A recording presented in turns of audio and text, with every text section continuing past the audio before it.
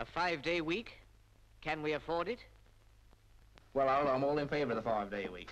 We shall benefit through it physically. We're having a long weekend rest. We may lose in production, but eventually we shall recover it. And also it'll cut the absenteeism out. In fact, in 1934, as I'm looking back through the lodge books, I find out in 6 months there's only 12 absentees. But when I look in 1946, on a 6-month base, there's at least 20% of the absentees. I'll tell you this before I go, as we can't fill no more than what we fill in now. Well, Arthur, what George can't do, I can't do. When I get home, it's bed before dinner. I'm too tired to eat it.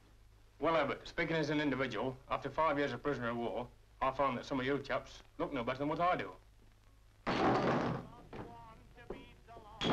That's 7.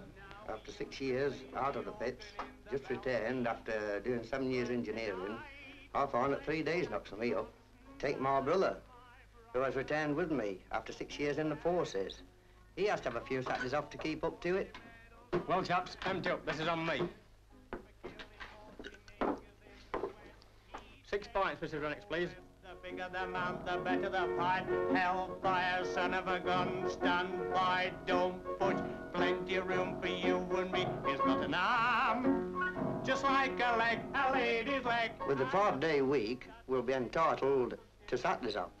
And we'll work all the harder for knowing we've got it. Well, I'm all for the 5-day week. But we shall still have absenteeism. And as a deputy, Harold, what do you think about it? Well, I'm for it, Arthur, but I definitely know this. To ensure 5 full production days, we still need an extra day. Regarding repairs to the haulage system and straightening the face line. And we shall need volunteers to do this. We shall get the volunteers all right, Mark, because they'll get the double pay for the extra day, same as they get it on Sundays now. I don't think so, Harold. Production is bound to drop.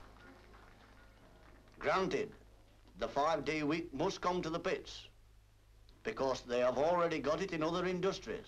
The only way to make up for the loss of that coal is to install modern machinery, and not only at the coal face, but on the haulage way. I've been listening to what your chaps have been talking about. They ought to have the 5-day week some time ago, on the same rate of pay. Well, none of us stand for dictation, that's certain. At least to the 5 days a week, chaps. Yeah.